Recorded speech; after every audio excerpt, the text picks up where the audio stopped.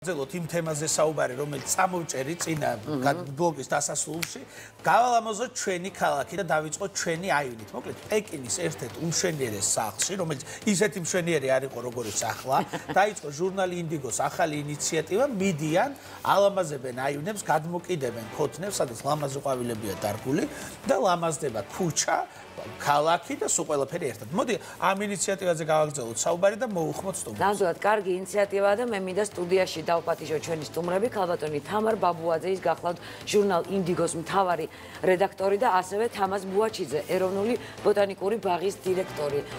ძალიან მიხარია ასეთი კარგი ინიციატივა, მე დიდი ხანია არ მომისმენია სულიტანიათ ქალბატონო თამარ. პირდაპირ აქ ვიწყებ. ეს არის ქოთანი. ვაიმე რა ლამაზია. ეს არის ესეთი. გამარჯობა, დამწადით. გამარჯობა. სალამი, ეს არის აქ და. მე როგორც მივხვდი წყალი შემოშლის ხელს. აჰა. აი ნახეთ ჟურნალს რო გადაშლით მაისის ინდიგოს. აქ დაგხვდებათ. ესეთი პატარა კონვერტი, რომელშიც დეგს. გახსნა შესაძლებელია? ერთი ცალი ნერგი. მოდი აბა ნახოთ. ეს ნერგები ალბათ უკვე თქვენი დამსახურებაა. ქაღალდის ეკოლოგიურად სუფთა. ბატონო. სხვადასხვა ყველა ჟურნალში და სულ სხვადასხვა აი ჩემს კონვერტში ბოდიში მაყურებელმა რომ დაინახოს, შემხვდა ტიტონია. მე შემხვდა სფეროსებრი თავწითელა. გადახრილი ავერდულა არის. ლაქფიოლი, ჩვეულებრივი ჟაბო და რაც ყველაზე მნიშვნელოვანია, აქ არის ასევე ინსტრუქცია, როგორ უნდა დავთესოთ ჩვენი მცენარეები. ჩვენ შეგვიძლია მე მოგვიანებით მივყვეთ ამ ინსტრუქციას და რა ვიცი, დავთესოთ და მაგალითი მივცეთ მაყურებელს. კი ბატონო, მე ძალიან მიყვარს ეს საქმიანობა ხშირად. თუმცა მანამდე. მოდი მანამდე. სანამ ექსპერიმენტს უკვე დავიწყებთ, რა არის ამ აქციის და ამ ინიციატივის მთავარი მიზანი? ძალიან შეგაწუხათ ალბათ არც ისე ლამაზმა ფასადებმა. არა მარტო ფასადებმა, საერთოდ ბევრი ურბანული პრობლემაა ჩვენ ქალაქში. მაგრამ ცოტა მეუცხოება, მე თვითონ ხა ყვავილებს რაღაც სალაპარაკოთ რომ მოვედი აქ, მაგრამ ახლა ჟურნალის რედაქტორი ხალი. ხო, მაგრამ ხო, ძალიან ისეთია მრავალფეროვანია ჩვენი სამყარო და არაფერი აღარ არის ისეთი ერთგვაროვანი, როგორც ადრე იყო და აღარც ჟურნალები არ არის, მხოლოდ თქვათ ინდიგოს შემთხვევაში 120 გვერდი, ფერადი, პრიალა ჟურნალი. ინდიგო გაცილებით უფრო მეტია, ვიდრე მხოლოდ ეს რა. ვიდრე ერთი უბრალო ჟურნალი. ანუ ეს არის ჩვენ ესე უყურებთ ამას, რომ ეს არის კლუბი, რომელშიც ერთიანდებით ადამიანები გარკვეული ფასეულობებით, ინტერესებით და იდეებით. ხალია თუ მამაკაცი ინდიგო? მგონი ესეთია, ტრანსული, უნისექსი, ყველა შეიძლება იყოს. და ხო, არ ვიცი, ვერ გაყიდი ჟურნალს თუ არ მოვაყოლე რაღაც განწყობა, შტაბეშტილებები და პირველი რაც გვინდა რომ ინდიგო სულ ახასიათებდეს, როგორც ესე სულიერ არსებას, ეს არის ცნობის მოყვარეობა, შთაგონება, შიშების დაძლევის უნარი და გამოწვევების რაღაც საინტერესო ექსპერიმენტებად გარდაქმნის უნარი. და ზუსტად აი ეს იდეა იყო ის, რაც დადგა მე აი ამ ჩვენი პროექტის უკან. და მე თქვენ დავკავშირდით უკვე ბოტანიკურ ბაღს. ძალიან გვინდოდა რომ აი ის რაზეც წუწუნებთ, ის რაზეც წერთ, განგვეხორციელებინა რაღაცნაირად, ერთი ნაბიჯით წინ წავსულიყავით, მოკლედ ასე ვიპოვეთ ეს კორპუსი, ერთ-ერთია იმ რაღაცა მართლა ამ ბეტონის ჯუნგლების ზღვაში, რომელიც ჩვენ გვაკრია გარს და მე გადავწყვიტეთ გაგველამაზებინა, რისთვისაც მადლობა ბოტანიკურ ბაღს და მადლობა ჩვენ ასევე მეორე მხარდამჭერს ლისი დეველოპმენტს, რომლის საშუალებითაც მოხდა ამ პროექტის განხორციელება. სანამ გადავიდოდეთ ბატონ თამასთან, შეკითხვით, მოდით ნახოთ, ჩვენი ჟურნალისტი ნუცა მამულაშვილი ესწრებოდა პეკინის ერთ-ერთი სახლის მორთვა გამშვენიერებას და როგორი იყო საზოგადოების რეაქციები და მაცხოვრებლების ნახოთ ახლა სიუჟეტში.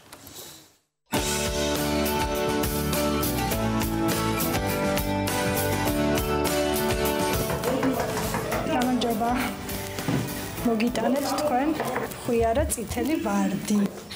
ეს პირველი ყვავილია, რომელიც გამომცემლობა ინდიგომ პეკინის 14-ში ამ საცხოვრებელი კორპუსის ბინაში შეიტანა. სადღაც უკვე ერთ კვირაში ეს დაიწყებს ნელ-ნელა უკვე ყვავილობას და მგონია რომ ძალიან ლამაზი იყო. ხო, კი. ხვიარა ვარდის გარდა მზის მოყვარულ ყვავილებს, პეტუნიას, სუროსა და ლავანდას დღეს კიდევ 47 ბინის აივნიდან გადმოკიდებენ. ძალიან გამიხარდა რომ მე მომიტანეთ ეს ვარდი, მოუვლი. წარმოდგენა მაქვს გარკვეული, როგორ უნდა მოვარო, რა უნდა გავაკეთო. ნუ დაელოდები სხვას, გაიუმჯობესე გარემო, რომელშიც ცხოვრობ. ეს აქციის მთავარი მიზანია. მართალია დღეს გარემო სამეზობლოს უცხო ადამიანებმა გაულამაზეს, თუმცა სამომავლოდ მათი აივნები ყველასთვის მისაბაძი გახდება. გილოცავთ? ძალიან დიდი ჩვენ გვჯერა თუ რაღაცების შეცვლა გინდა უკეთესობისკენ, ეს ცვლილებები უნდა დაიწყოს საკუთარი თავიდან. და ძალიან მნიშვნელოვანია, რომ გარკვეული ინიციატივები მოდიოდეს ქვემოდან ზემოთ და არა ზემოდან ქვემოთ. ალეკო მუშკუდიანი ამ ეზოში ყველაზე აქტიური ადამიანია. ამიტომ მეზობლებმა ის კორპუსის თავმჯდომარედ დანიშნეს. ყველა მცენარეს პატრონი საგულდაგულოდ შეურჩია და ღონისძიების ორგანიზებაც ბოლომდე ითავა. მე დარწმუნებული ვარ, რომ ეს ხალხი მართლა მოუვლის ამას. აქ არის ხალხი, ვისაც უყვარს ეს საქმე და იცის და მიხედავენ. და ეს ძალიან კაია რა, ჩვენი ბავშვებისთვის არის პირველ რიგში კაი, რომ პატარა თაობა უნდა ნახოს, რასაც ვაკეთებთ. საჩუქრის დანახვა განსაკუთრებით ეს სიამოვნად ყვავილების მოყვარულ ადამიანებს, რომელთა კოლექციაც დღეიდან კიდევ უფრო მრავალფეროვანი გახდა. აი ასე რომ გააკეთებდა ეს როსველი ამას ჯერ არ უნდა. მალე შრება ხოლმე. მალე შრება. კითხეში ერთხელ აუცილებლად და იქ უკვე გარეთ ალბათ ორჯერ დილას აღამოს აუცილებელია. ძალიან გამეხარდა რომ ესე იგი დღეს შემომემატა კიდევ ესეთი სილამაზეები და რა ვიცი მიუხედა უფრო გამომწონებ, უფრო გამეხარდება რომ კიდევ უფრო მეტი მქონდეს.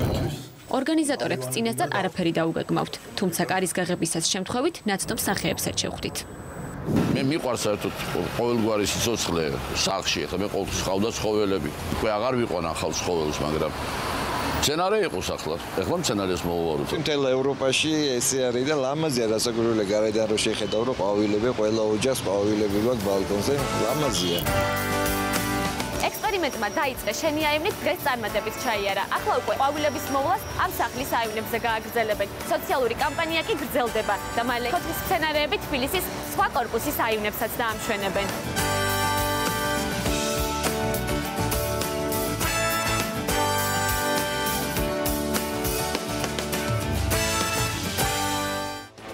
მეოთხე საფრთხეზე ეთყობა არ ცხოვრობენ, არ გააღვარავენ, კარები ქოთანი იყო გამორჩენილი, მე დარწმუნებული ვარ, რომ წყალს დაასხავენ მოუვლიან ამ მცენარეებს და ერთ-ორ კვირაში აბიბინებული იქნება პეკინის კონკრეტული სახლი, როდესაც ხედავენ ხოლმე ცნობილ ადამიანებს, ამბობენ, რომ აბა რომელ სახლში მივიდოდნენ, რომ არაერთ ცნობილ ადამიანს უცხოვრია ამ სახლში. რა პრინციპით არჩიეთ, რომ არა გვირჩევია. ლოტოტრონიდან ამოვიდეთ? არა, მართლა ესე გაიარეს ჩვენ თანამშრომლებმა, ჩვენ მეგობრებმა და შეხედეს და თქვეს, რომ ეს სახლი, ანუ ჩვენთვის უბრალოდ მნიშვნელოვანი იყო ის, რომ ყოფილიყო ისეთ ადგილზე, სადაც ბევრი ხალხი დადის და სადაც ბევრი ადამიანის ყურადღებას მივიქცევდით. რომელიმე მოარი ხო არ თქვა მაცხოვრებელმა რა შემოგიშვება? არა, უბრალოდ რამდენიმე ბინა იყო ესე გაქირავებული რაღაცა, მაგრამ ძირითადად ყველგან რამდენიმე 2-3 გამონაკლისის გარდა ყველგან უკიდია ჩვენი ქოთანი. რა მაგარია. ახლა დადგა თქვენი რიგი ბატონო თამას, ძალიან კარგია რომ ამ ინიციატივაში თქვენც ჩაერთეთ და ესეთი არაჩვეულებრივი თესლები ალბათ ყველა ჟურნალში ვინც იყიდის, ყველას ექნება და ყველა დარგავს, ხო? ჩვენ მოხარული ვართ პარტნიორობა და თანამშრომლობა დავიწყებთ ინდიგოსთან. ბოტანიკური ბაღის სლოგანი გახლავთ უზიარებთ ბუნების სიყვარულს 1636 წლიდან. ეს არის საკმაოდ ძველი ორგანიზაცია, რომელიც ხელს უწყობდა მცენარეებთან დაკავშირებული მცენარეების პოპულარიზაციას, მებაღეობის პოპულარიზაციას და ჩვენ გვიხარია, რომ ამის შესაძლებლობა მოგვეცა. კერძოდ ჩვენი მეყვავილეობის სექტორის მიერ წლის განმავლობაში შეგროვილი სხვადასხვა ყვავილოვანი დეკორატიული მცენარეების თესლები მივიდა ინდიგოს კითხველამდე. ამით ჩვენ მცირე წვლილი შევიტანეთ დეკორატიული მებაღეობის ყვავილების მცენარეების პოპულარიზაციის საქმეში და უერთდებით იმ მთავარ სლოგანს, რასაც ქვია გაილამაზო შენს ირგვლივ არსებული გარემო, გაამწვანო შენს ირგვლივ არსებული გარემო. ჩვენი პარტნიორობა არ შემოიფარგლება მხოლოდ მცენარეთა თესლების მიწოდებით მოქალაქეებისადმი, მკითხველისადმი. აქ სხვათა შორის არ არის მხოლოდ დეკორატიული მცენარეებიც, შეიძლება ბევრს გაუკვირდეს არის ველური სახეობის ერთწლოვანი და მრავალწლოვანი მცენარეების თესლები. ანუ გვინდა ვაჩვენოთ თუ როგორ მრავალფეროვანია ჩვენი ველური ბუნება, ჩვენი ქვეყნის ენდემური მცენარეები და მისი პოპულარიზაციაც ბუნებრივია ამ პროექტის ნაწილია. ნაკლებად პოპულარული ყვავილები აარჩიეთ და მეორე ძირითადი საკითხი ჩვენ რაზეც თანამშრომლობთ, ეს არის ბოტანიკური ილუსტრაციები. ანუ ხელოვნება ერთგვარი, რომელიც ემსახურება მეცნიერებას და ასე ვთქვათ, უკვე მივიწყებული ნაწილია უკვე სამწუხაროდ დღეს ბოტანიკური ილუსტრაციები და პირველი მცდელობაა ინდიგოს საშუალებით, როცა ფართო აუდიტორია გაეცნო ახალ. მე ვიპარები ახლა სტუდიიდან დიდი ბოდიში, მე მინდა რომ ჩვენ იმედის დღეს შეუერთეთ ამ არაჩვეულებრივ ინიციატივას, ჩვენ გვაქვს ჩვენი ქოთანი, ასევე გვაქვს რამდენიმე ინსტრუმენტი და წყალი, რომ ეს ყველაფერი პროფესიულად გავაკეთოთ, რომ არ გაგვიფუშტეს შემდეგ ჩვენს მიერ დარგული ყვავილები. მაგრამ ამ შემთხვევაში უნდა დავთესოთ თქვენს მიერ მოტანილი, ეს უნდა ავარჩიოთ. სახელწოდებები აქ ძალიან კარგი და ჩემთვის ცოტა სასაცილო მე მოპატიეთ. არასოდეს გამიგია. მოდი ჩავიკითხავ. ციცინო, ექინაცეა, გაილარდია, ჯაბო, ქოჩორა, ლევკონია, თავწითელა, ტიტონია და ხავერდულა.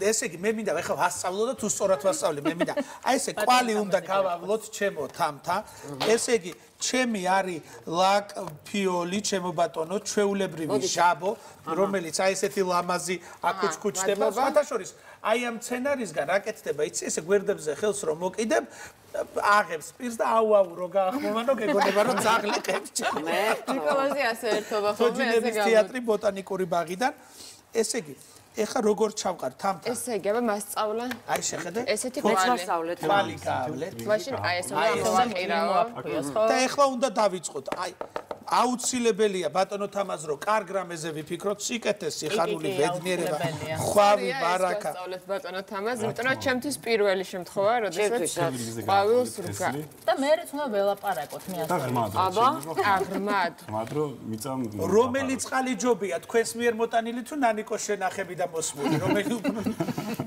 აღიარეთ რომ ჩემი რა თქმა უნდა მოკლედ აი ესე სამი ქოთანი აქვე დაირგო მე მგონი ბაბუჯებ რამდენ ხანში ამოვა ეს არა ეგრე ნუ არა ნელავშვები მე ვუფრთხილდები იმ თესლებს რომელიც თავია რომ დაიფაროს მიწით დავფარე მიწით როდის ველოდოთ პირველ არ ვიცი ყვავილს ამ პირველ მწვანე აღმოცენდება საშუალოდ 4 დღეში ალბათ მე მიმარ აივანზე და გადავუღებ ფოტოს და განახებთ როგორ კარგი ასე ლამაზად დასრულდა იმედის დღე ჩვენ ხვალამდე გემშვიდობებით